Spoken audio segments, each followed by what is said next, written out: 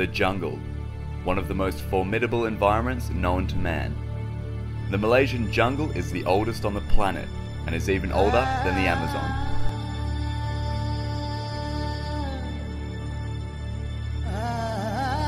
The diversity of species in this ecosystem is vast, and many of the animals are found nowhere else.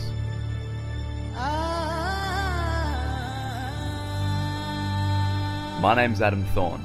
I'm an animal biologist and explorer. I travel the world in search of the most dangerous, weirdest, and rarest creatures on Earth.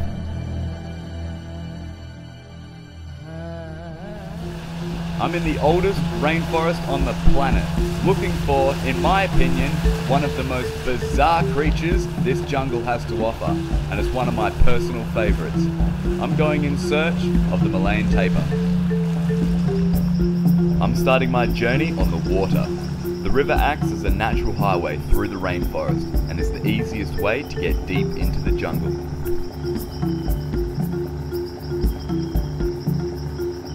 If I were to do this journey by foot, it would have taken me days. But using this river, I can get more isolated quicker and then focus more of my time searching for this unusual creature.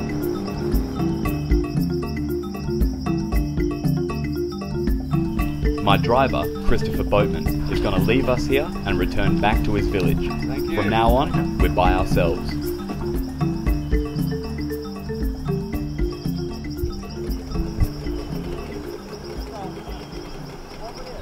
this is going to be my home for the next few days. I've just taken a 6-hour ride through the river into deep jungle. I'm going to trek as far out as I can, away from as many people as I can. This will give me the best chances of finding the tapir. I have 5 days until the boatman picks me up from the same beach where he dropped me off. And that means 5 days to find the tapir. Hopefully that's enough time to find such an elusive creature. There's a few different ways to pronounce tapir, which may confuse people. You can say tapir, tapir, tapir, or tapir. Either one of these is correct.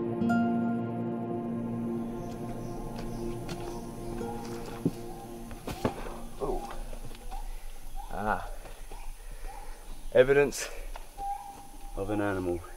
Check this out. Oh, it is fresh as well. Wow. Look at that. That is fresh snakeskin. It's still wet. That actually went inside the tree. I just pulled that from the inside of this tree. Now it's probably been in a hole that's been formed by a boar for some sort of beetle inside the tree, and a snake has made a nice little home for itself inside that hole. Judging by the scales on this snake, and you can even see the head there with its eyes, that looks like a culebrid of some sort, so a back-fanged snake, and it's got large eyes, as you can see there, which means it's an active hunter, so it relies on its eyesight more than its sense of smell and taste. That is cool. Decent size as well. It's about 1 meter long, maybe a little bit longer. Awesome. This rainforest is home to nearly 300 different species of reptile, and it wasn't long until I found one.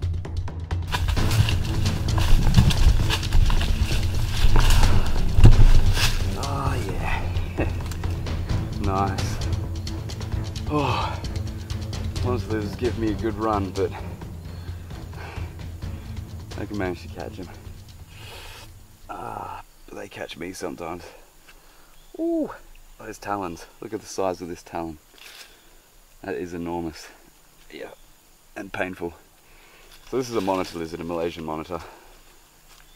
And they're a relatively small species of monitor lizard. This guy won't get much bigger than this. Nowhere near the size of, for example, a water monitor that's also found in Malaysia. They get to about 2.5 meters plus. But this guy, I've never caught one of these before, so it's a first for me. But, he's got beautiful scale colorations on him. It's almost like a galaxy. Looks really cool. These guys have forked tongues just like a snake. and they use them in the exact same way a snake does. They put their tongue out, pick up scent particles in the air, bring it back into an organ on the roof of their mouth called the Jacobson's organ. And this registers it as taste. So it smells and tastes kind of blend in. It's really cool. Look at his eyes. He's got quite big eyes for a monitor lizard. And this is for hunting in low light environments like this jungle.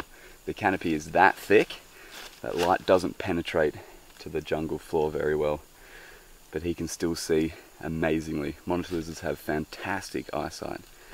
He'll be eating smaller lizards like skinks and dragons, frogs, I love frogs, and also bird eggs. They love bird eggs. So I'm going to let this guy go before he hacks me up anymore. Look at that talon right in there. That's a good find. See you, buddy.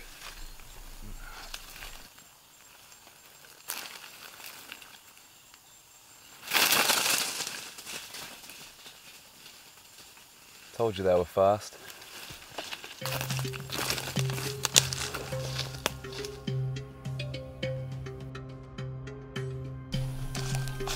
Look at the size of this tree that's fallen down in this jungle. This tree must be hundreds of years old as well. And it would weigh more than a jumbo jet. Could you imagine the noise that would have made hitting the floor? Absolutely insane. But it's not surprising. Trees like this fall down the jungle all the time, and that's what can make it pretty dangerous.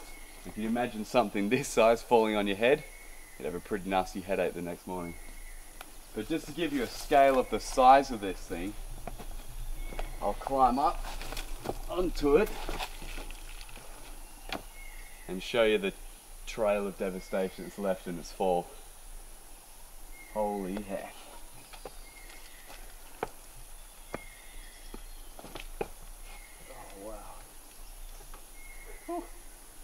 That's a big tree.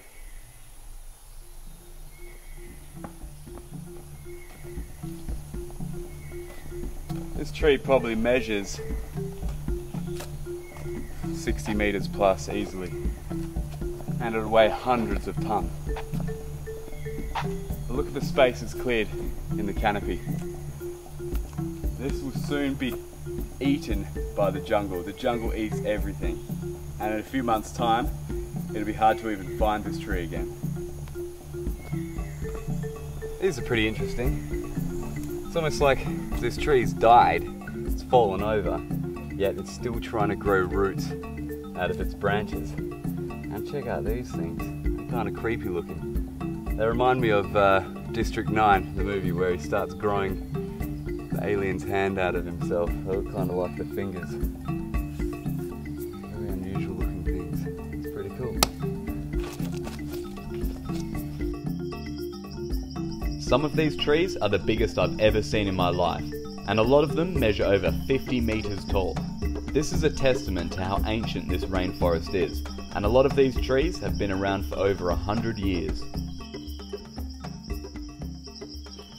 But that's enough about trees. I'm already halfway through the day, and I need to continue my search for the mysterious tapir.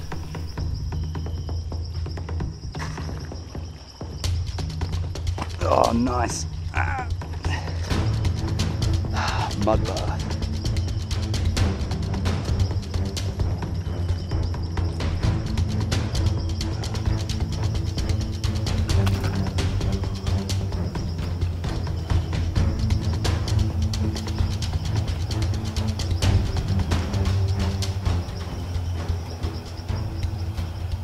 It's a nice river.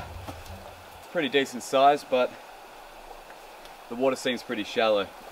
So I'm going to cross it, get to the other side, explore the jungle there, and it'll give me a chance to wash off my boots as well. Searching for such a shy creature in such an enormous landscape, I wonder, have I bitten off more than I can chew?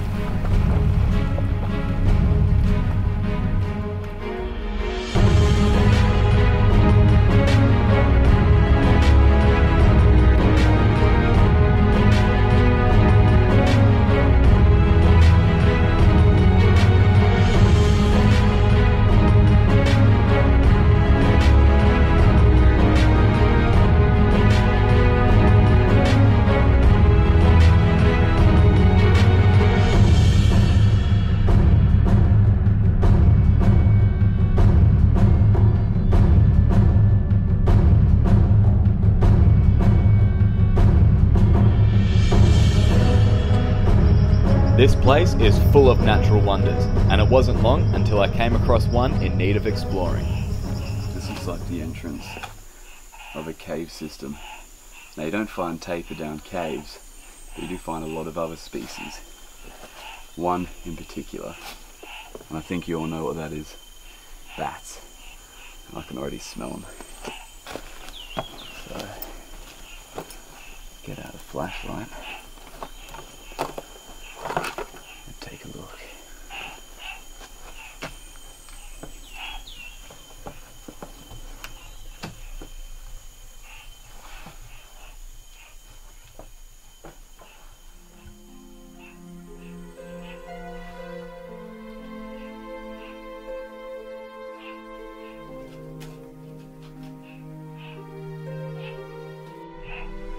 Probably only about 2 meters away from me. And I can smell them. The guano is intense. That one nearly hit me in the face. I can already see a fairly decent sized roost of bats. And then micro bats, which mean they eat insects. And they rely on their echolocation to find their prey. Now they have really poor eyesight, but amazing hearing. So I have to be very quiet when trying to get near them, because they'll just explode and fly straight out this cave. So let's have a look.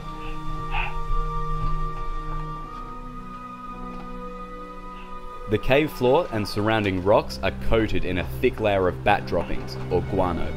But that's not the only reason why I need to watch where I put my hands. Caves make fantastic homes for snakes, and they can hide quite easily in rock crevices. I'm trying to stay as quiet as I can so I don't scare away too many bats. But in a cave, trying to stay quiet is definitely easier said than done.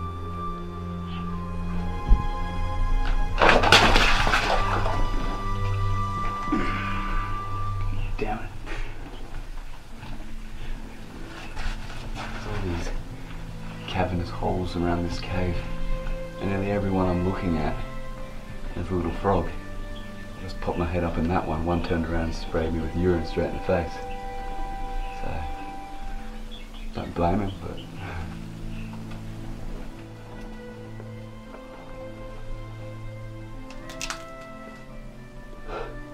check this guy out. A toad. This is a bufo toad. Now, the difference between toads and frogs is fairly obvious. Look at his skin. It's dry and warty. And that's where this myth that if you touch a toad you get warts, but that's absolute nonsense. He does, however, have venom glands just behind his ears here. Now, when ingested by a bird, a monitor lizard, a snake, it'll poison them. And it will often kill them. It could even kill a human being if it would eat that.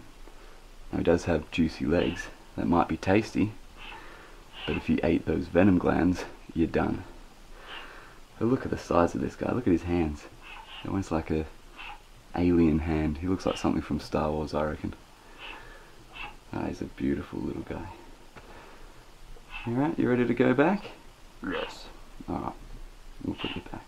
Oh. Spat on me. Alright, we'll pop it back.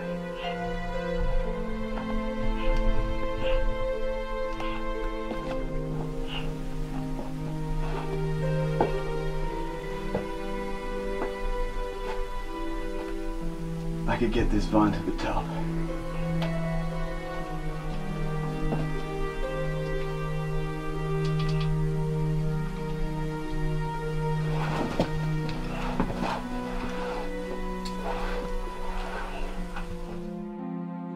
I'm losing daylight fast and I need to find a suitable place to set up camp.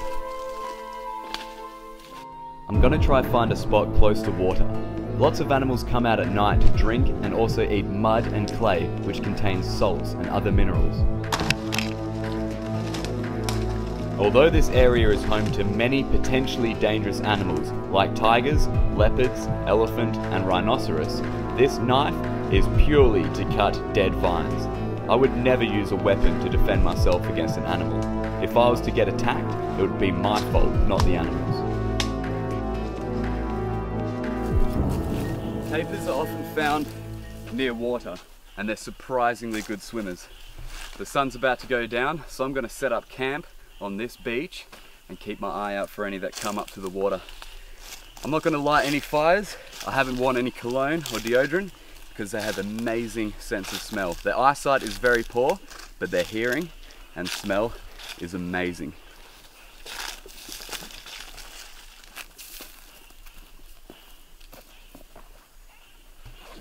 After walking in the jungle all day, there's always that downer that you're going to have to go through the arduous task of setting up your tent.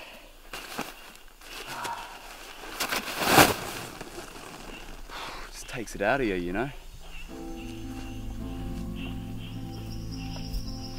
This is where I'll be spending the next 12 hours, and to tell you the truth, I can't think of a more beautiful place to spend the night.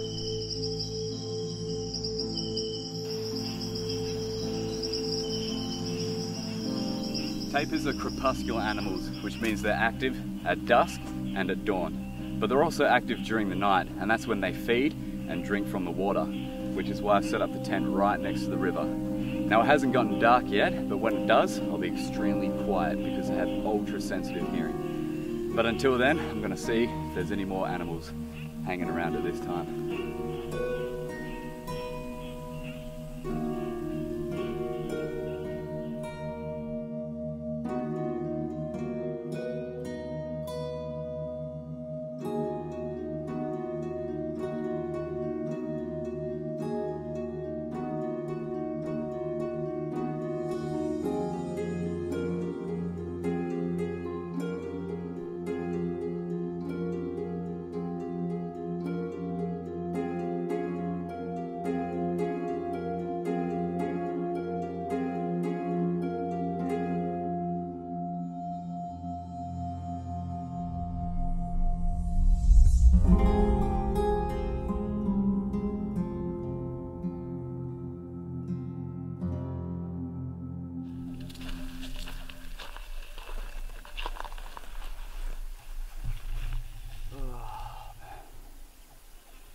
I got no sleep last night.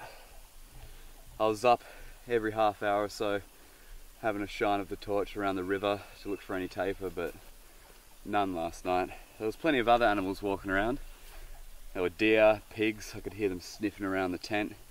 There's lots of tracks in the sand around here, but not the animal we're looking for.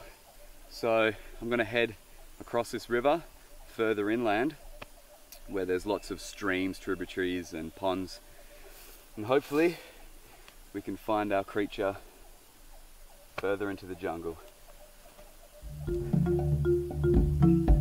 After the tapir no-show last night, I'm even more determined to find one, even if this means exploring more harsh terrain.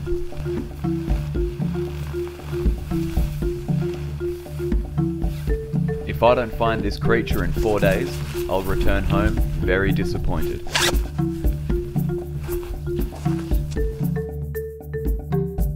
This river is crystal clear and teeming with fish.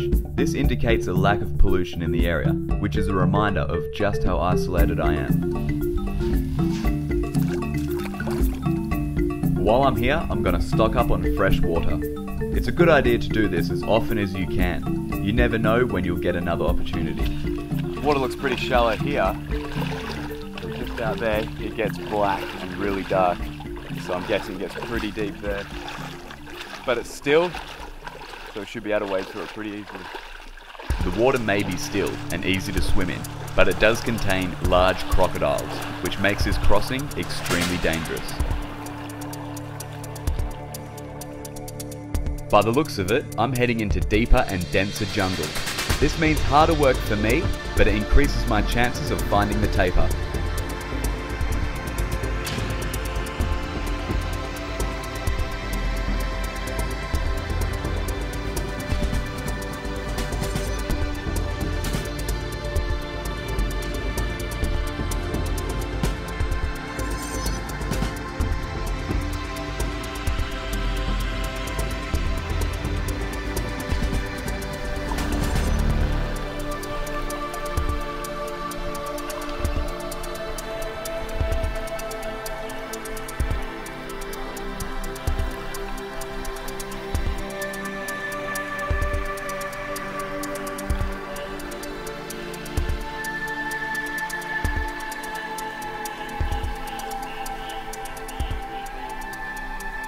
Alrighty. Whew. Some deep spots, but we're out of it. If I would have been here 2 months ago in the rainy season, this river would have been about 30 metres deeper and about half a kilometre wider. Whoa. Never trust sunken logs.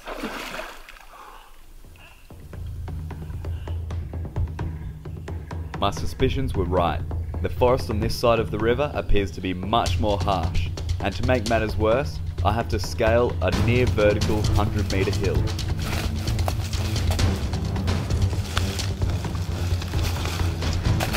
Although I find it difficult climbing a hill of this size, a tapir weighing nearly half a tonne can scale this with ease.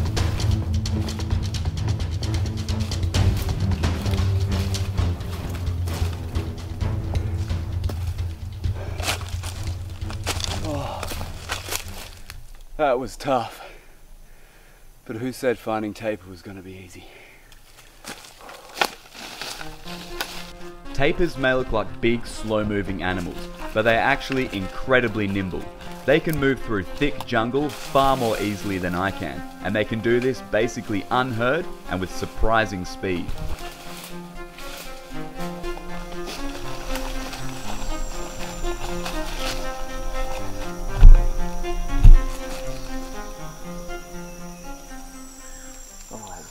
This frog. This is a beautiful frog. And I'm not even sure what species it is. I've never seen a frog that looks anything like this. And it looks like it's nocturnal as well. Those big eyes. And look at the colour of those eyes. They're insane. It looks almost like an owl. But I wouldn't mind researching to see which species this is, because I'm pretty familiar with a lot of the species in this area, and I've never seen anything like this one. What a beautiful frog. Look at the belly of him. Little spots on him. Looks like the inside of a dragon fruit. Oh, amazing. We'll let him on his way. The more you handle frogs, the more they dry out, and their skin needs a lot of moisture. So I'll let him on his way before I disturb him too much. It turns out that this is a spotted litter frog, and they are very much at home amongst the dry, dead leaves on the ground. I was walking my dog in the park just before I got here, and a couple of elderly women approached me and asked, "What's the next animal you're going looking for?" I said, "The tapir."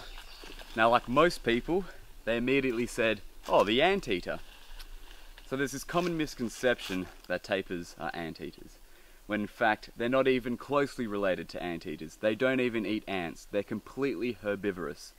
In fact, their closest living relative is a rhinoceros. So I just wanted to get that off my chest. They're not anteaters. Tapirs are ancient creatures and have changed little over tens of millions of years. As well as rhinoceros, tapirs share an ancestral lineage with modern-day horses.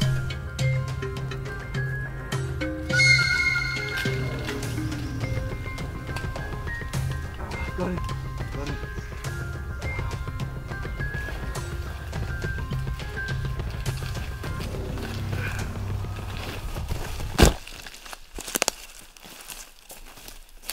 Check this guy out. This is a Malaysian agama lizard, and they're a tree-dwelling lizard. So they'll spend the majority of their lives up in the canopies, walking around, eating insects like crickets and beetles, stuff like that. And what's interesting about these lizards are this flap of skin under their neck, and that's called a dewlap. And they use that to communicate with other species. So he'll be flicking it to attract females, and he'll also be flicking it to scare off rival males. Now he's lost his tail here. That's broken off. Probably a bird or maybe a civet has tried to attack him, and that tail's gone. But it will grow back. It's already starting to grow back. There's a little nub there. Now other animals, reptiles like iguanas, they can be 6 feet long with a tail base that thick, and they can even detach their tails. But you see how he's a vibrant green colour? He was even more green when I got him out of the tree. He's gone this darker colour because because he's not happy with me, and I don't really blame him. It is a beautiful lizard, and we'll release him back into his natural environment, the trees. Tail detachment and regeneration is a feat only a few lizard species can achieve. It is common among some skinks and geckos, but is also found in a few species of dragon, like that agamaed lizard. Lizards aren't the only animals that live in trees. In fact, about 50% of mammals found here live in the canopy. It's not just the leaves and branches that make good homes for wildlife. They can also be found inside the trunk of the tree, which I'm just about to find out.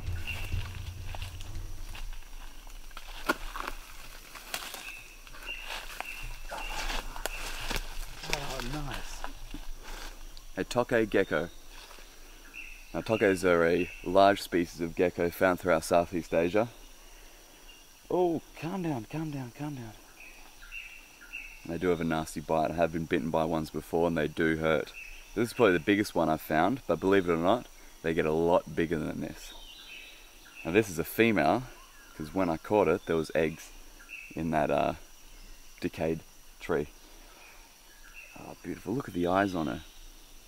How beautiful they are. A nice blue with that sort of swampy green iris. And it looks like... calm down, girl. She's missing a limb.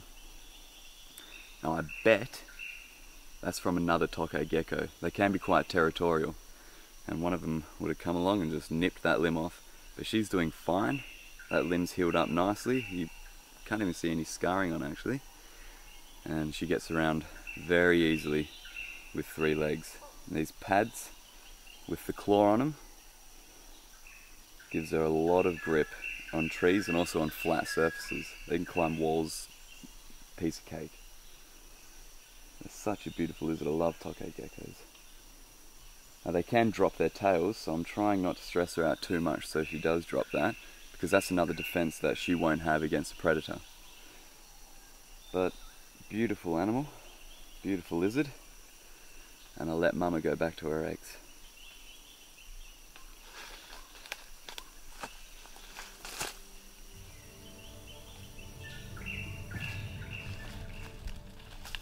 Two more nights have gone by and I still have found no evidence of a tapir. It's now my last full day of searching and tonight will be my last night here. Tomorrow I'll be making my way back to the place where the boat dropped me off nearly 4 days ago. It's madness to continue to try something the same way and expect different results, so I've decided to try something new.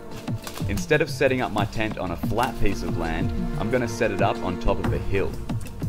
This will overlook an open piece of jungle that preferably contains some water and mud. This will give me a good vantage point and will make it easier for me to get close to the animal.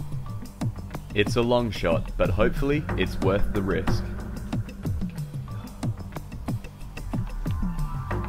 The sun is starting to go down, so this is where I'll spend the night. I will sit and wait all night, shining my flashlight down to the stream every 20 minutes or so. If I shine the torch too often, it may prevent a weary tapir from coming out into the open. Hopefully this method works, as it's evident that morale is very low.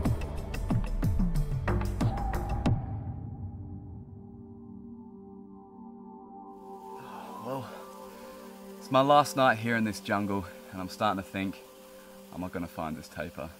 I mean, they're shy and elusive creatures, and a lot of the times, if you get anywhere near them, they're straight out of there. But tapirs are endangered. All species are endangered. There's 5 altogether, and the Malayan tapir is the only one native to Asia. It's also the biggest. And the main reason why they're endangered is because of deforestation. I mean, they're not hunted for food by the Malayan people because most of them are Muslim, and because of the tapir's resemblance to a pig, the meat is kind of taboo. So it's purely because of habitat loss. And hopefully tonight I can find one in the wild, but it's not looking good.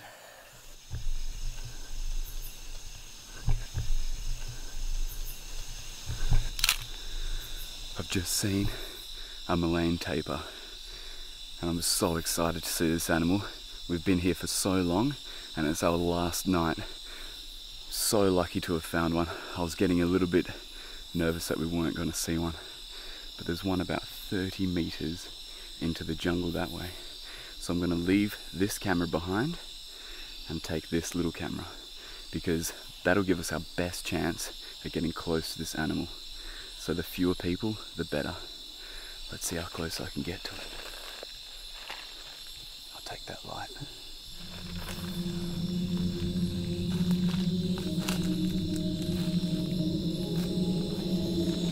I'm so excited. This is one of my favorite animals of all time. But it's hard to be quiet because this leaf litter is so crunchy. And their hearing is amazing, and their sense of smell is even better. Oh, there it is. Because I'm standing up a hill, I'm closer to the main camera than the tapir is. This makes the tapir look much smaller than it really is. This tapir is actually about 4 feet high at the shoulder, about the size of a Jersey cow.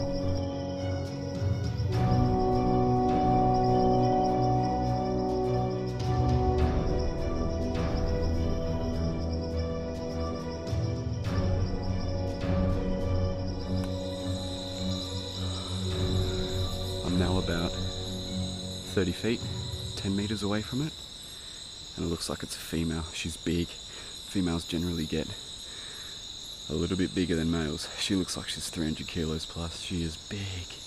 Oh. She just moved her proboscis up and down. She's breathing in, she's smelling me. That is also a defensive display, is lifting up that proboscis, which is the small trunk. She knows I'm here. Oh, that's amazing. Oh, that is so cool. Oh, she's running, she's running, she's running. Tapirs can be dangerous when threatened. They have large incisor teeth and powerful jaws. In 1998, a female Malayan tapir bit a man's arm off at mid-bicep, as well as causing facial injuries and a punctured lung. The man died from these injuries, but it's an example of the power these animals possess. Even tigers are reluctant to prey upon them.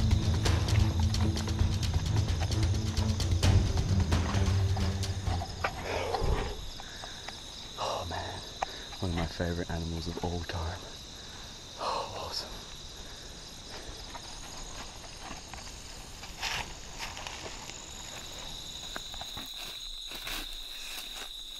Yes! Oh, we got one. We got a tapir. Oh my god, that was the coolest thing ever. That was insane.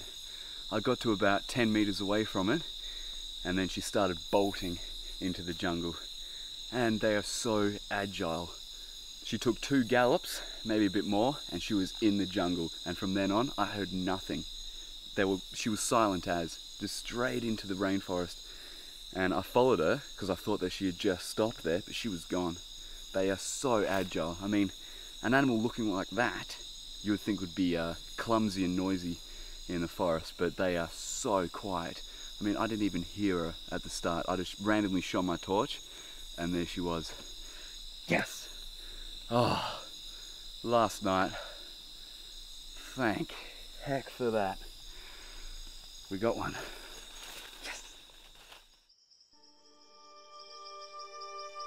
Last night was the best night's sleep I've had in a jungle so far, but I was still up bright and early, ready to start my journey through the rainforest and back to civilization. My spirit and morale is at an all-time high, which makes this day-long trek a walk in the park. Soon I'll be back to the beach where I was dropped off nearly 5 days ago, and I still can't believe how lucky I was to find that tapir on the very last night. The jungles of Malaysia are truly one of the most biodiverse environments on Earth. Every time I come here, there is never a shortage of surprises. For me, this jungle is the most beautiful and magical of places. Every time I leave it, I miss it, and it keeps drawing me back.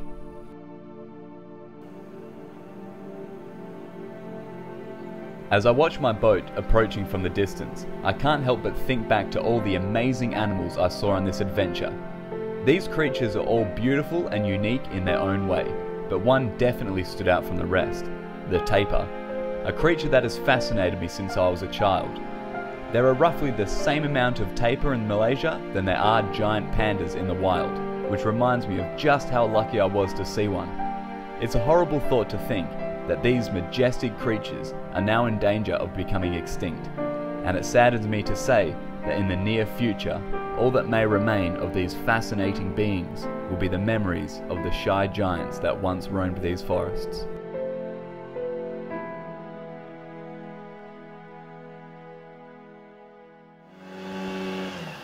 Yeah, it is.